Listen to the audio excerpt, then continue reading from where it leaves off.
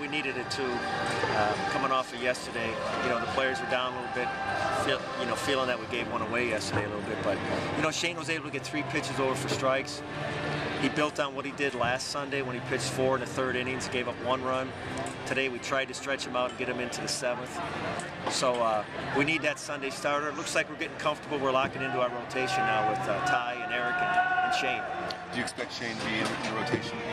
Yeah, he'll be our Sunday guy from here on out, unless there's some other issues, unless there's an injury or something like that. But with his last 2 starts, he's deserved many more opportunities on Sunday. You came out in the 4th to talk to him, but were you thinking at all about pulling him at that point? Did you think he might be faltering? No, but we were watching his pitch count closely. Now here's a kid that was a reliever about 3 weeks ago, so he's used to throwing 15 to 30 pitches in a game. And all of a sudden we stretched him out to about 60 some last time. He was getting in that 50 and 60 range.